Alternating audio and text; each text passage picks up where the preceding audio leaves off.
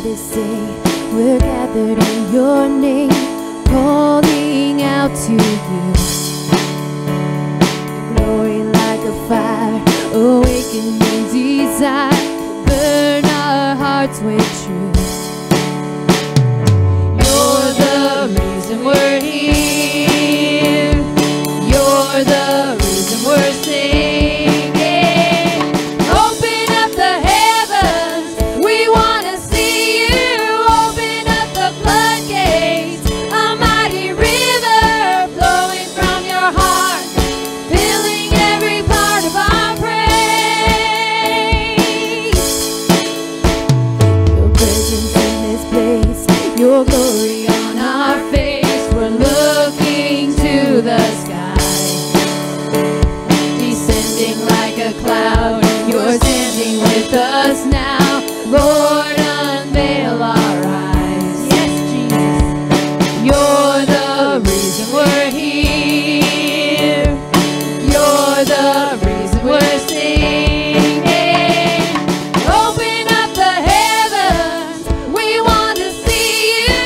Open up the floodgates, a mighty river flowing from your heart, filling every part of our praise.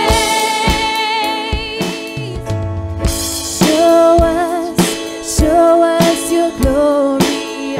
Show us your power. Show us your glory, Lord. Show us your glory. Show us your power. Show us your glory, Lord.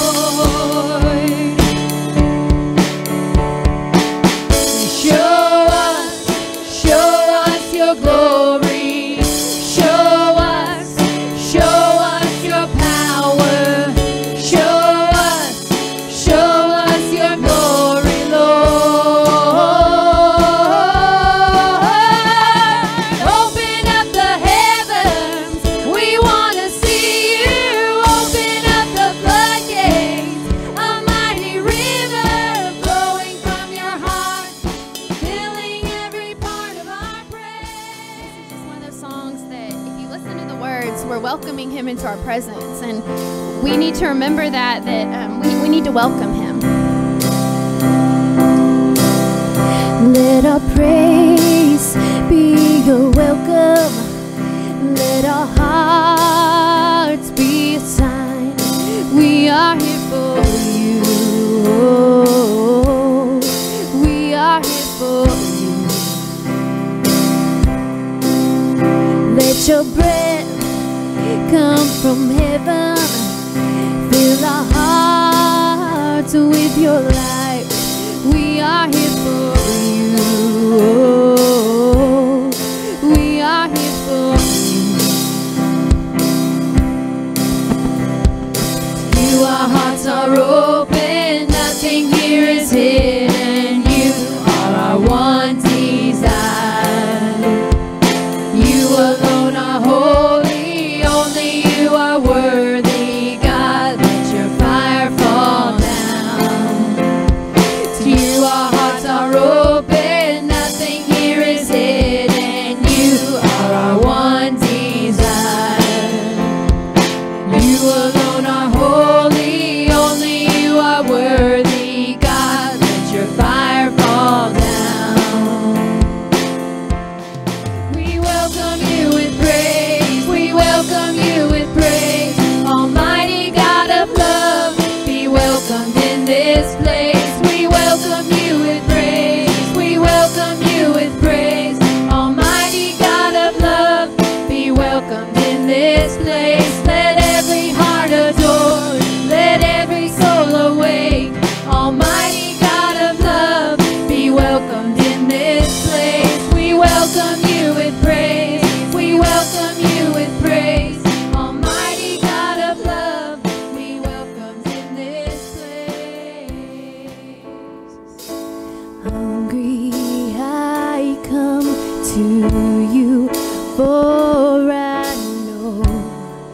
you satisfy. I am empty, but I know your love does not run dry. So I wait for you. So I wait for you. And I'm falling on my knees, offering all of me. Jesus, you're all this heart is living for.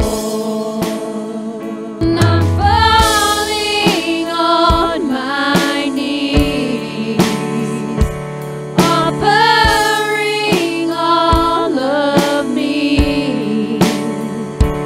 Jesus, you're all this heart is living for.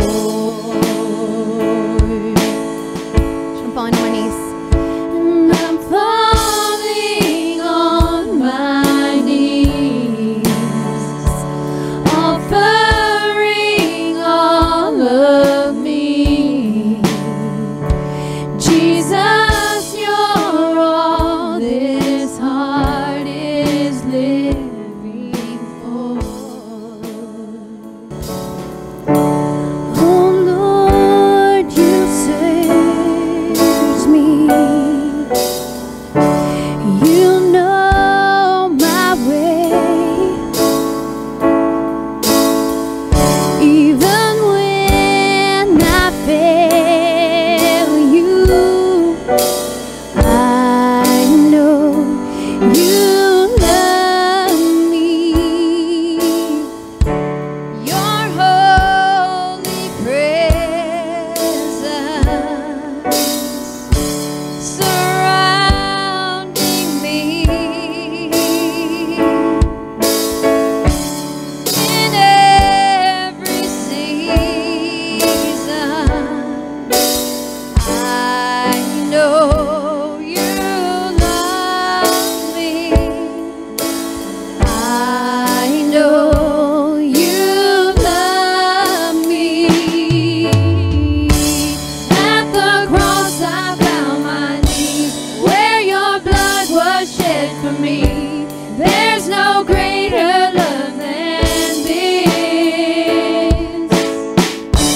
You have overcome the grave. Your glory fills the highest place.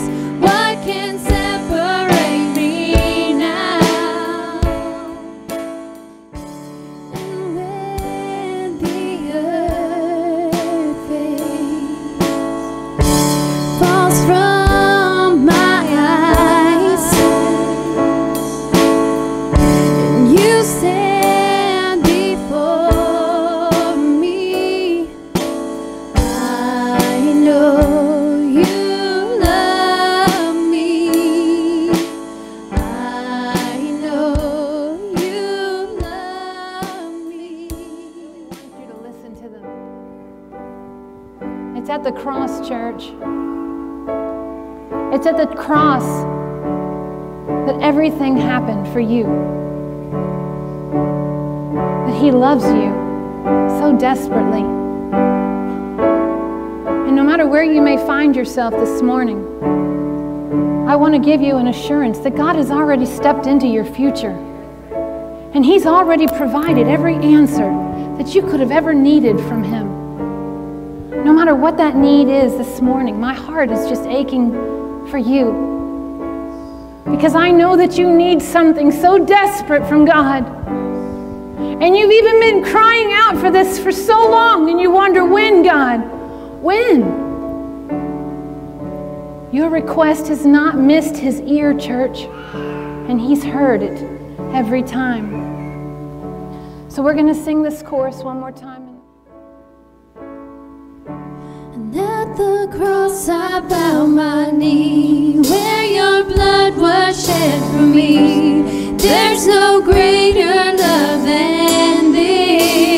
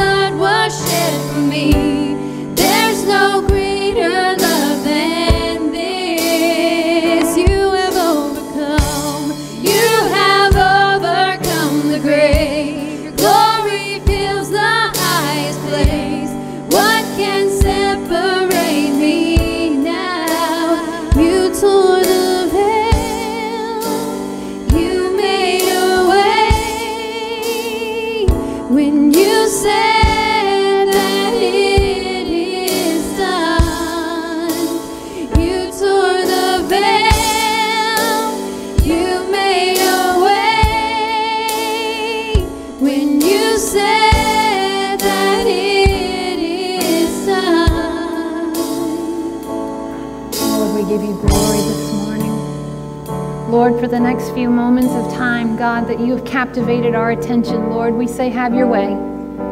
Have your way in everything that we do, God, that you would be glorified this morning, God. Lord, that there's nowhere we could go that would escape your love. This morning we surrender to you and we praise you, Jesus, for you're worthy to be praised.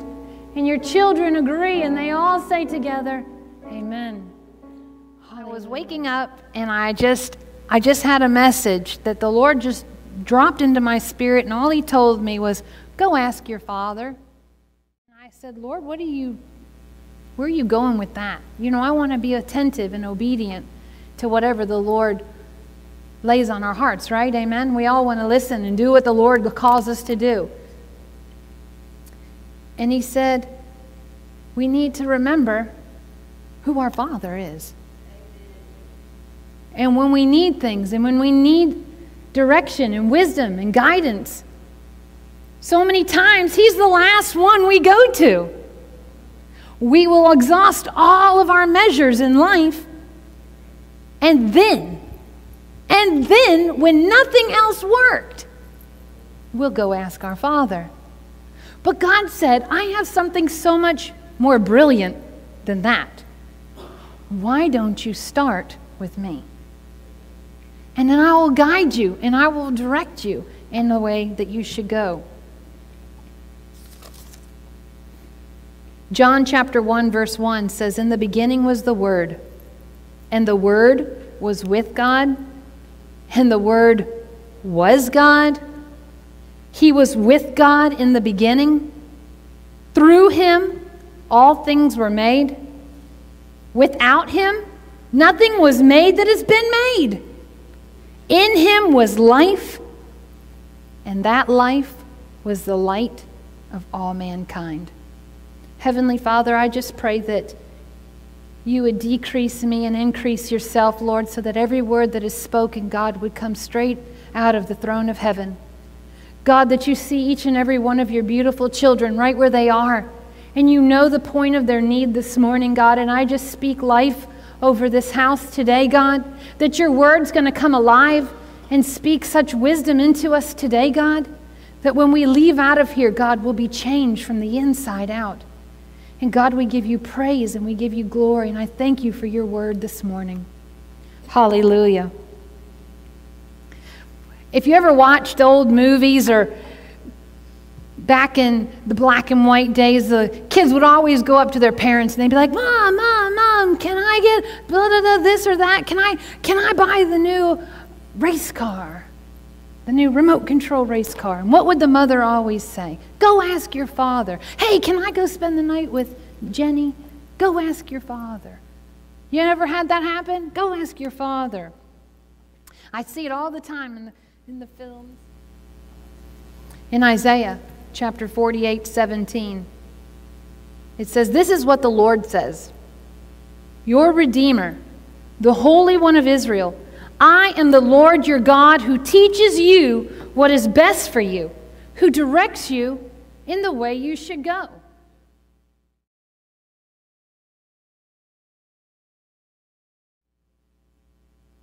This morning, Pastor was funny because he said, well, you know, in order to have a good sermon, you have to have points. And I said, ooh, points. Yeah, I should probably think about points and outline, because, you know, I'm kind of get down a rabbit trail. I get real excited and I just start talking. So I was thinking about the scriptures that the Lord had given to me, and then thinking, well, Lord, what would you want to say about that scripture in Isaiah chapter 48, verse 17? So I have points. And the first one is that God wants to teach you. God wants to teach me. He wants to teach you. His word is alive and his truth is in it.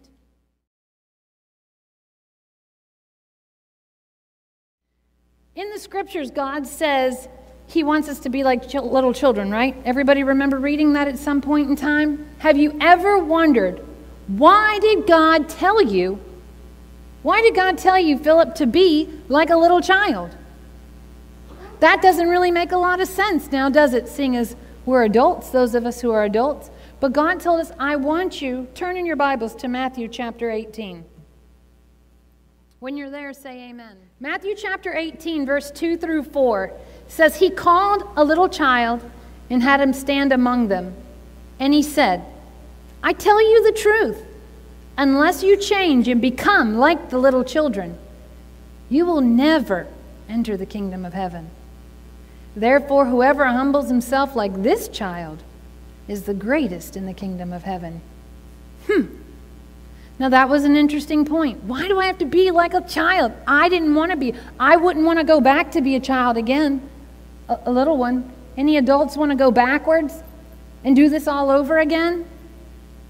That's interactive. That was like a question. You want to do it again, Thomas? I don't want to do it again. I'm so excited to be a grown-up. I love being an adult. But the Lord said, I tell you the truth, unless you change and become like a little child, you're never going to enter heaven. Why did God say that? Well, I actually have the answer for you this morning. Because children are dependent on their parents. Matrisa, you've got this sweet little baby here. He needs you for everything. Everything. He needs you to eat, to feed him, to change him, right, Bobby? To do all the things that he needs. He's depending on you to take care of him. Then when he gets a little older, you teach them things. They learn how to feed themselves. They learn how to go potty on their own. Praise God for that.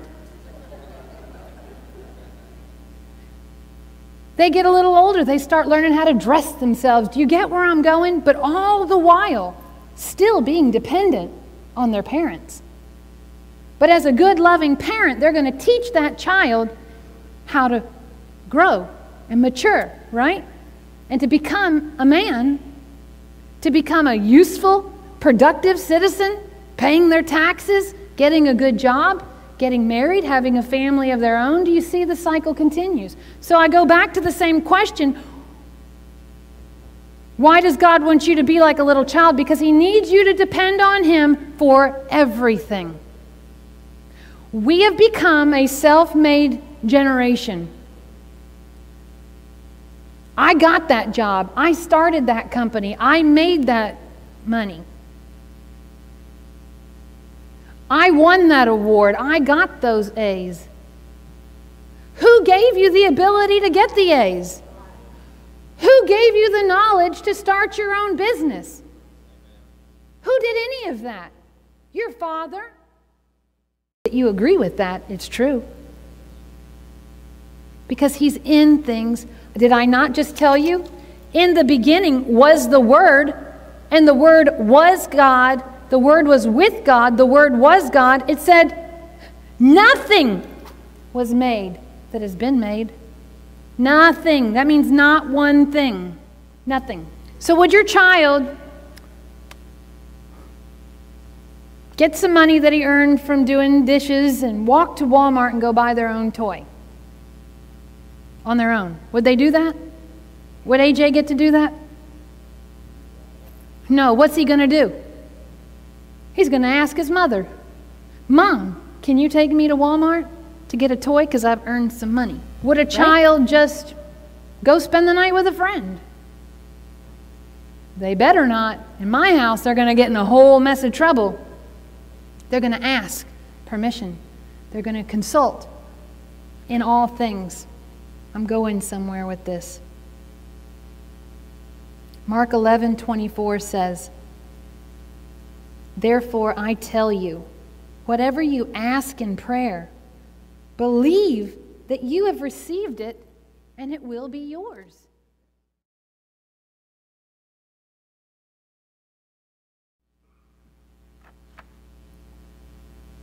Believe that you've received it.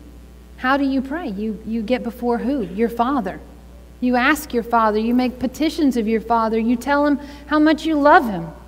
So the first thing was that God wants to teach you. The second thing of going and asking your Father is because God wants to prepare you. How many of you believe you're being prepared for something?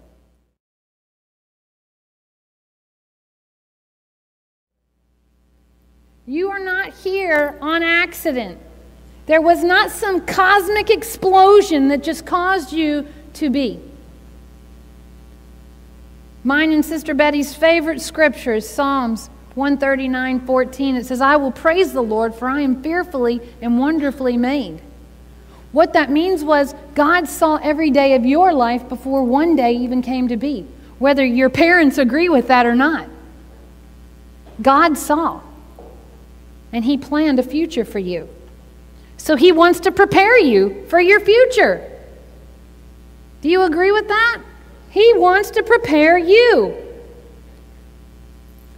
Everything I'm saying, I want you to back up with the scriptures. I'm reading it out of the NIV text. I know some of you have the King James or the New King James Version, but my text is coming out of the NIV.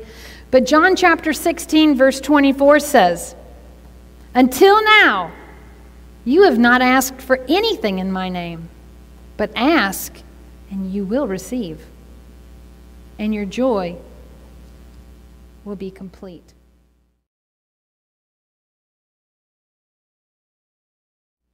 There are times in life that we actually have no idea what to do. You ever been there? I mean, honestly, you just don't know what to do. There was a circumstance in my life where I did not know.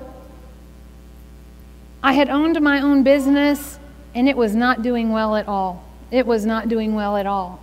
And so I couldn't tell, is the enemy fighting against me, or is God trying to close the door? Can anybody understand where I'm going? I didn't know if I was supposed to fight or if I was supposed to surrender. So I'm in this turmoil in my spirit. What do I do, God? Because if you'll just tell me what to do, I'll do it. Just tell me what to do. I would ask my Father, God, help me. I need your wisdom. I need your direction. I don't know what to do. And I would just keep going back, saying, God, I know you have not left me because your word said you would never leave me. You would never forsake me. You see me at the point of my need. And God, I need you to reveal what to do. Sometimes we become so close to a situation, we don't know what to do. Take a look at this next slide. Aaron and I have been real excited. We've been watching this new series on Netflix called Brain Games. Super cool show. Basically what you're seeing here, two squares. In life, we look at a situation and we think we know exactly what we're looking at, right? We're looking at a darker gray square and we're looking at a lighter gray square, right?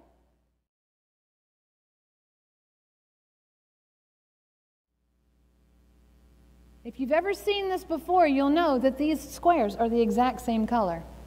They are not lighter than the other. The top square and the bottom square are the exact same color. But you're looking at it and you're too close to the situation.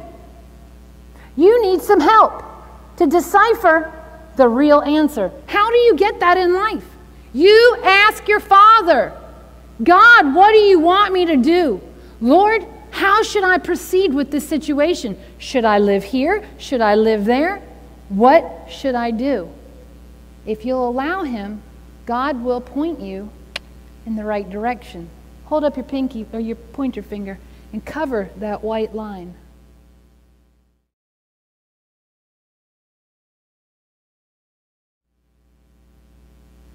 You see it? They're the same color. But it's not until you get a little different direction, a new perspective. That's what happens when you ask the Father what to do. He makes it clear. He shows you the way you should go. Because we can figure out our own way, right? And sometimes when we think we figured it out, we did make a choice that was good. But God would have made it more clear and better if you would have consulted Him. I'm as guilty as the next person because I'm a real proactive person. You'd probably never believe that with knowing me. But if I see something, I pretty much am going to try to figure out how to fix it. And God has said, don't. I'll do it. Especially here in the church, if there's a hole that needs to be filled, I'm like, well, I can do that. Well, I can do that, right, Trish? Aren't you the same way? Well, I'll do that. I can do that. But we can't. That's why God created all of you. Because many hands make light work. Together we can do more things effectively. But sometimes we need new perspective. Amen? When you ask your Father, He'll show you what you should do. This is when remaining close to the Father becomes paramount in your life. You'll see something one way and actually it's a completely different thing. But you were too close to the situation. God does want to help you, prepare you for all of life's difficult situations. Church, I wish I could tell you, James, I wish I could tell you there'll never be trouble in life. But I can't give you that assurance. God never gave us that assurance in His Word, that we would never have trouble. But what He did say was when we had trouble, He would be there to help us overcome. John chapter 16, verse 33 says, I have told you these things so that in me you may have peace. Because in this world you'll have trouble. But take heart. I have overcome the world. You know why He did that? He did that for you. He did that because He was compelled for love for you. Those storms of life that are going to come, you know you need to be prepared. And God's going to help you, prepare you for whatever comes your way. When you ask the Father, He'll help prepare you for everything that you have need of. Amen? Being prepared is not a bad thing. How many of you know that your pastor is very prepared? Whoa, let me tell you, he is so prepared, he cracks me up sometimes. I mean, I won't even tell you what's in our garage, but we're going to be okay for a while if anything happens. So being prepared is not a bad thing. It's not like you're walking around waiting for some giant axe to fall on you at any time. Amen? That's not what God was implying when He wrote those powerful words in John chapter 16, verse 33. But what He was saying is that when that trouble comes, He's going to be right there beside you. You are not going to be alone. You are not going to have to figure this out on your own. Okay, so let's put it in a different term. In the trunk of your car, you have a spare tire and a tire jack, right? Maybe if you're super prepared, you even have some jumper cables. Okay? Everybody with me? So, is it a lack of faith that you have those items in your car? Is that a lack of faith? I mean, because why would you have that in your car if you didn't think that you were going to get a flat? It's because you're prepared. You're not expecting that you're going to have a flat tire today, right? But what you're saying is, if I should, because it does happen, I'm going to be ready to fix it. I use that. I thought Jeb would really get a kick out of that because he keeps trying to teach me how to change a tire. And I'm like, I don't want to know. I don't want to know. Don't tell me. Blah, blah, blah, blah, blah. I'm just going to call you and you'll fix it. I mean, since we were 18 years old, he's like, I need to show you how to change a tire. No, I don't want to know. I refuse to know anything about this process. But in my car, I have a spare tire and a jack and a cell phone.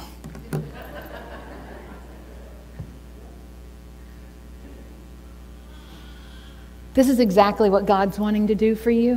He's just wanting to show you that if you'll ask Him, if you'll get before Him, if you'll give Him time every day in His Word and in prayer and through the fellowship of beautiful believers, that He's going to equip you and teach you and prepare you to handle anything. Our kids just got back from youth camp. You were being equipped how to go back to school as an effective witness. To not be okay with the status quo, but to decide to shine in your atmosphere. To decide to stand out amongst the hallways and say, no, I believe in Christ. I don't think that's right. To be set apart. It wasn't just for kickball and soccer and all the fun, wonderful things. There was more to it. Because we can have fun in God's presence, amen? But there's more. There's more. Let God prepare you, because contrary to popular belief, He wants to bless you. It is His desire and His plan to bless you, church. Matthew chapter 7, verse 7 through 11 says, "Ask, and it will be given to you. Seek, and you will find. Knock, and the door will be open to you. For everyone who asks receives, and the one who seeks finds, and to him who knocks, the door will be opened. Which of you, if your son asks for bread, will give him a stone? Or if he asks you for a fish, would give him a snake? If you, then, though you are evil, know how to give good gifts to your children, how much more will your Father in heaven give good gifts to those who ask Him?" What I love about that, let's just say that I want a gift. Let me use an example. Let's say Haley wants the new pair of Ugg boots. I think I may have got that right. But she hasn't talked to her dad in a month. She's mad at him. And she won't talk to her mother either. She won't even acknowledge that she's there. But boy, does she need those boots. Do you think, just go with me for a minute, that Haley's going to be able to walk up to her daddy and say, after she hasn't spent any time with him or talked to him, maybe she's even a little cross with him, and say, "Daddy, I need some boots." Her dad is going to look at her and say, "And? What? You think I'm going to get you some boots? Sister, you're mistaken." Right? You haven't even told me you love me? You want to tell me good morning? How are you, Dad? Just, I want some boots? It doesn't work like that, church. Guess what? It doesn't work like that with God either. You can't go through your whole life just swimming along, moving through the course of life, never telling Him, "Good morning, I love you. How are you doing, Dad?" Spending time in His Word, but then you have a need, a great desperate need. Jesus! You cry out, "I need you." And He says, "What? I've been here all this time. You haven't even said hello to me. Good morning." You just think you can rub that little jar, rub that little container and think, "I'm just going to pop out and answer all your needs." What? Doesn't that sound ridiculous? When you put it like that? But God wants to bless you. How will He bless you if you're not spending time with Him? Go ask your Father. Be with your Father. I want to tell you this morning, you got a Father who will never let you down. He will never disappoint you. He will never break your heart. He will be there for you through everything. Through everything. You may not have a good relationship. Maybe you have a father. But he's not really been very valuable in your life. I want to encourage you that you have a Father in heaven who wants to lavish such love upon you today. There's a scripture in 2 Timothy. I got you all over the Word because what I'm saying lines up with the Word. I've got somewhere I'm going here. 2 Timothy chapter 3. Go ahead and turn there. I think we'll have it overhead for you. 2 Timothy 3, verse 16 through 17. It says all Scripture. Everybody say that with me. All Scripture is God-breathed and is useful for teaching, rebuking, correcting, and training in righteousness, so that the servant of God, that's you, may be thoroughly equipped for every good work. Say what you will, come at me with whatever statement about man wrote the book. I'm telling you, all Scripture is God-breathed. If you don't believe that, you're probably sitting in the wrong church. Because we believe it's all God-breathed from the beginning to the end. And it says it's useful. How many of you want to get your hands on a tool that's useful? Would a hammer help you change your flat tire? By no means. It will help me vent some frustration on the tire. But I'm not going to get that tire changed any quicker with that hammer in my hand. Right? So God's saying His Scriptures are useful for you. Why are they useful? Because they're going to teach you. They'll rebuke you. We don't like that word at all. But it's actually a good thing when we step out of line and God says, whoa, you can't be doing that. I love it when God corrects me. It's useful for teaching, rebuking, correcting, and training in righteousness, so that you may be thoroughly equipped for every good work. So God, what was the first thing He wanted to do? He wanted to teach you. He wants to prepare you. He wants to equip you.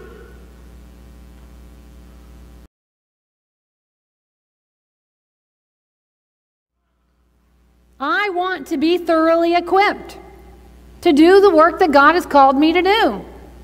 If He says to go minister here or there, I want to be able to do that. Let's say you need a new roof on your house. Or let's say your home computer crashes. You drop your iPhone, someone ran it over, it doesn't work anymore. Who are you going to call? For your roof? You're going to call the roofer. For your computer? You'll call the Geek Squad, right? And say, man, my computer's broken. Help me. Would you go to a doctor and ask him about your car trouble? Anybody? Would you show the clerk at Walmart this spot on your arm? Anybody? Okay. So why do we go seeking help from everywhere and leave out the one who made it all? It doesn't make sense. No way, no how am I showing the clerk at Walmart a medical problem I may be having. I needed a haircut. So I went to J.C. Penney's to get a haircut.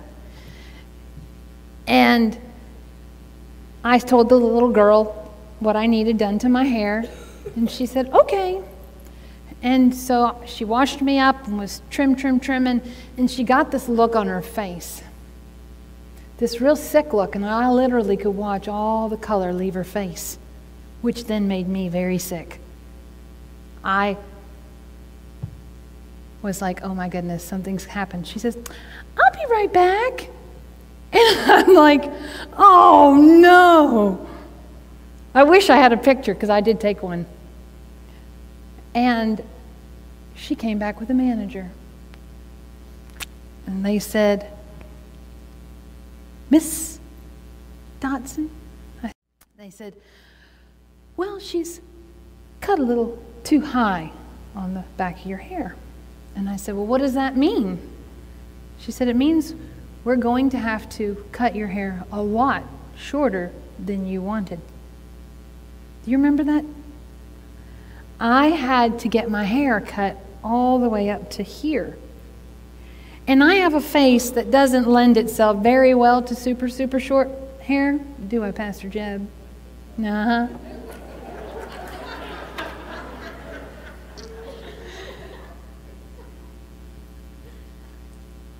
So I've learned my story, my point in making that story is I will always ask before anybody cuts my hair now. Because I said to her, I said, oh my goodness, I was not as wonderful as I am now. I said, oh my goodness, have you ever cut hair before? And she said, well, I did watch some videos. This reminded me of the Holiday Inn commercials. Anybody remember that promotion of, some guy was in the surgery room doing surgery and they're like, doctor? No, but I did stay in the Holiday Inn Express. Well, that's not good enough. She was not equipped to cut my hair. A few videos did not make her equipped to cut my hair. God wants us to be equipped so that we're not found in that very same situation. Do you understand? What are you going to do? If somebody comes up to you because they know that you've been with Jesus, they can see it on your face that you love God. It's obvious that you're a believer. They're going to come up to you and they're going to say, Jenny, I have a problem and it's big and I need your help. If we have not spent time with the Father and been in His Word and been in prayer and prepared our hearts, how will we help those in need around us? Isn't that what we were called to do? It's more than just coming into church once a week on a Sunday. This is your preparation. That is your work field. This is where you get ready to go out there and make a difference. How can people who are struggling and hurting seek godly advice from you if you haven't been with the Father? What would you tell them? How would you guide them? What would you say? Would you know what to do? Would you know how to lead someone to Christ if they said, listen, I can tell you've been with God. I haven't. I need to get right with the Lord. What would you do? Would you know what to say? Would you know what to do? It's coming. We're in a time, church, where people need answers and they know you've got them. What will you do? Without having been with the Father, He wants to equip you. If we really want to be effective in our walk with the Lord, we have to spend time equipping ourselves in prayer, spending time in the Word and with each other. Don't forsake the fellowship of yourself with other believers. This is a wonderful atmosphere. So God's revealing that He's more than just words on a page, right? He showed you. He wants to teach you. He wants to prepare you. He wants to equip you. He does not desire to be a stranger to you. He does not want to just hear you on a Sunday morning. It's a daily walk, church. And not only that, it's a fun walk. It's not a drag. It's not a burden. It's an honor and a privilege to be called His children. I want to awaken a hunger inside of you this morning that says, I want that for my life. And if you don't have it, if you've never asked Christ to be your Savior, today I want you to make sure that you don't leave this place without knowing that you know that you know that you know that you know that you know that if God were to call your number, that you would be with Him in glory today. John chapter 15, verse 7 says, if you remain in me and my words remain in you, you can ask whatever you wish and it will be done for you. Do you know why He said that? Because those Ugg boots weren't quite what he was talking about. He said, if you remain in me and my words remain in you, those boots won't be the top priority of life. He's going to provide them anyway. You'll be thinking on things that please the Father. And he said, you can ask me whatever you wish. I'm going to do it for you because I love you so much. When your kids do something awesome, let's just say you woke up and, my Lord, the dishes were put in that plastic box called a dishwasher, and you didn't have to tell them to do it. Or the bed was made, or the room was clean, and the clothes were put away, and you didn't have to say anything at all? What? It happens. What do you want to do for your kids? Something amazing. Something special. Take them to a movie. Take them out to lunch. Get them some boots. Haley, do you want some boots?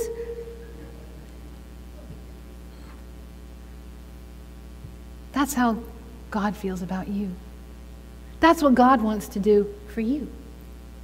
When we do what it is that He's asked us to do, which is not complicated, church.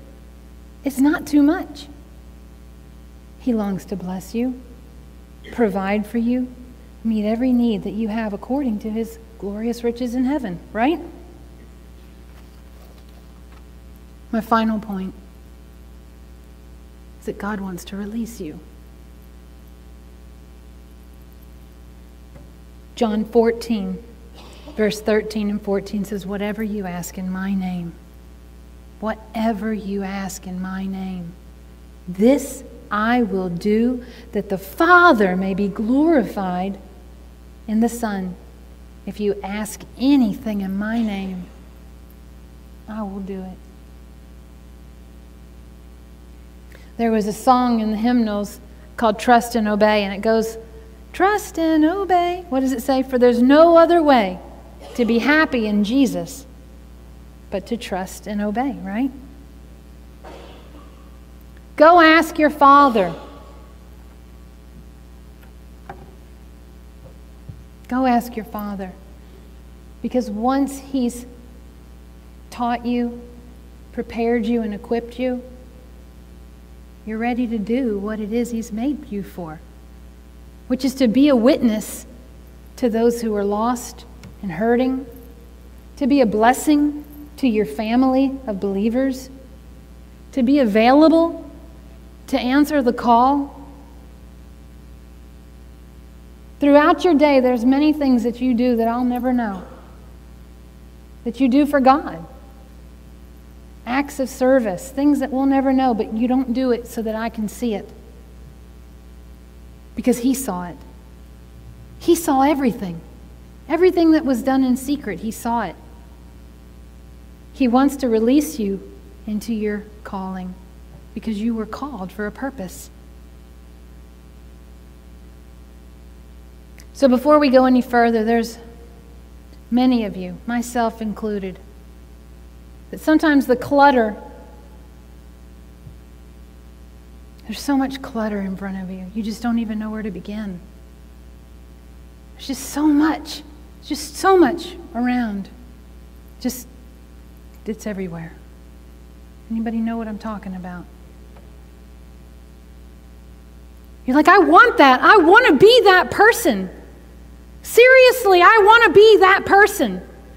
I want to be prepared and equipped, and I want to be teachable, and I want to be able to hear His voice and answer His call. And when He says to go, I want to go. But I have so much around me. I just don't even know how to clear it out, to be able to even hear. I want it, though. I really want it. Today was custom designed just for you. It was hand-picked for you. Because God does want to teach you and prepare you and equip you and release you, church. There's a book I've been reading called Clear the Stage. And the whole purpose of the book is making room for God. Because we filled our day with everything but God. You can go through an entire expanse of your morning from the time you woke up and began your coffee to the time you laid your head on your pillow. And then before you even knew it, the best thing you could get out, if you got that out at all, was, "Good night, Lord, I love you. I'm going to try to do better tomorrow."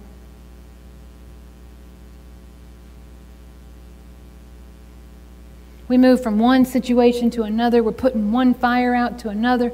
Parents with kids, we're just running and we're running and we're running. And if we're working, we're running. And it's exhausting. We need to clear the stage, church. We need to reprioritize.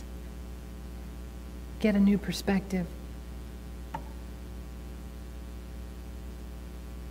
The most important thing we can do together this morning is allow God the room in our hearts, in our lives, to do what He's called us to do. Here in just a bit, Tammy's going to fire up a video that I want you to watch, and I have some direction for you. Thomas is going to turn off all the lights. When that video is playing, as an act of pure surrender at some point during this video, I would like to ask you to come down to the front. I would like to ask you to yield your heart to the King of Kings and to the Lord of Lords. You may have never, ever in your whole life ever come up to the altar, ever. And I'm asking you to trust me today, because I've already been to the Father on your behalf. And He's going to meet you here.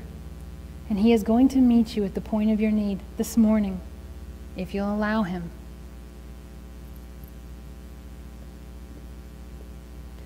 Go ask your Father. It's more than words. It's a relationship.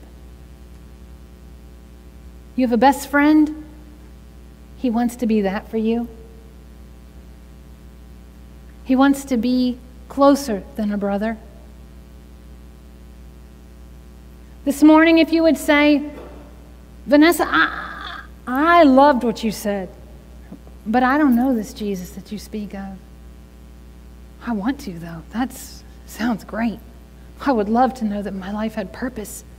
We talked about that last week, walking with purpose. You have a purpose and a plan for your life. It's bigger than you'll ever know, and it's glorious. It's wonderful. It's full of excitement, adventure. But if you haven't accepted Jesus Christ as your Lord and Savior, all of these things I've said to you mean nothing. They don't mean anything. So this morning, if you have not accepted Christ as your Lord and Savior, and you say, "Man, I gotta have that. I want that. I want to know that." I'd like everybody to close your eyes and bow your heads, and I don't want a single person looking around. If that's you this morning and you feel your heart pounding in your chest and you're thinking, "Man, that is me. I need to know Jesus. I need to know this Jesus, because I want to live a life of purpose, and I don't want to live a life that's any more confusing than it is for me right now." Lift up your hands to the Lord, and He wants to set you free today. Lift up those hands where I can see them. I see those hands. I see those hands. Anybody else? I don't want to miss an opportunity. I don't want you to leave out of here not getting from God what He's promised to give you today. Church, let us pray together. For those of you who have raised your hands, as an act of surrender, I just want you to stand right where you are. You don't have to come forward, just stand. Lord Jesus, I admit that I am a sinner and that I am in need of you, Lord. Father God, I accept you into my heart today. And I don't want to live another day without you. I believe that you came to die for me. I accept that you died on the cross and that on the third day you rose for me. And today I'm a new creation in you. Help me, Lord, today. Help me tomorrow. Help me to follow you, God. Help me to hear from you. Lord, allow me to be taught by you. I surrender my life to you today. And I'm never going to be the same again. In Jesus' name. Hallelujah. Rejoice for those today. Hallelujah.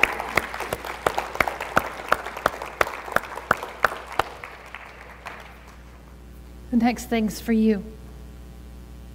As this song starts playing, make your way to the front. And you cry out to God and you let Him know what you need as this video is about to start playing. Don't leave here without getting what you need from Him.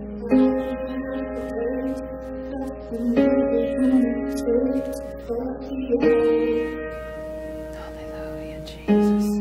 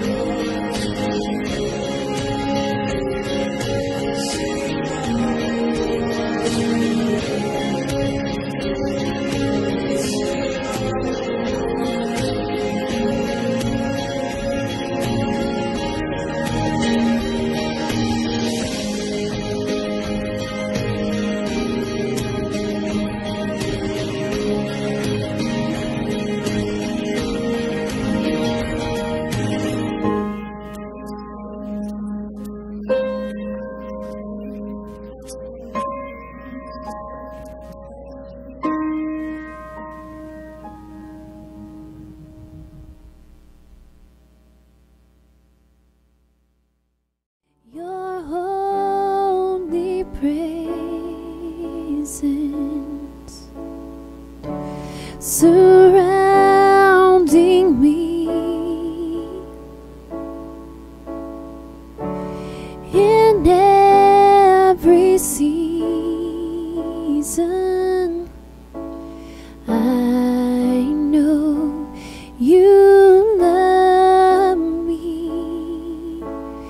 I know you love me. Oh, at the cross I bow my knee, where your blood was shed for me.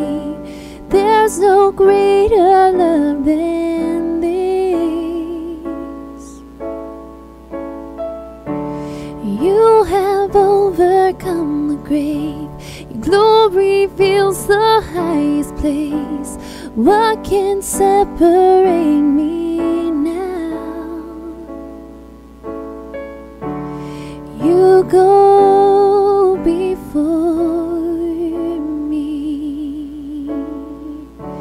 You shield my way. Your hands upholds me. I know you love me. I know you love me. Oh, at the cross I bow my knee, where your blood was shed for me. There's no greater love than this. You have overcome the grave. Your glory fills the highest place. What can separate me now? You tore the veil. You made a way. When you said that it is done, you tore the veil. You made a way. When you said that it is done. And at the cross I bow my knee, where your blood was shed for me. There's no greater love than Sister Vanessa, this. we just need prayer. If you just begin to make your way forward, we want to meet your need and agree with you in prayer by the Holy Spirit, that He would just invade your life and meet your need. If you're in need of healing today, come forward. We want to pray with you. The Spirit is here, and you just have to come forward for your need to be met, and we will agree in prayer with you today. Father God, we praise your holy name. We thank you for this time of ministry, God. We thank you for the word. God, we thank you for the worship. We thank you for this Spirit in this house. God, that we would just continue through you and in you. Lord, I pray that you will just meet the needs of the people today. We thank you and praise you in Jesus' name. In Jesus' name.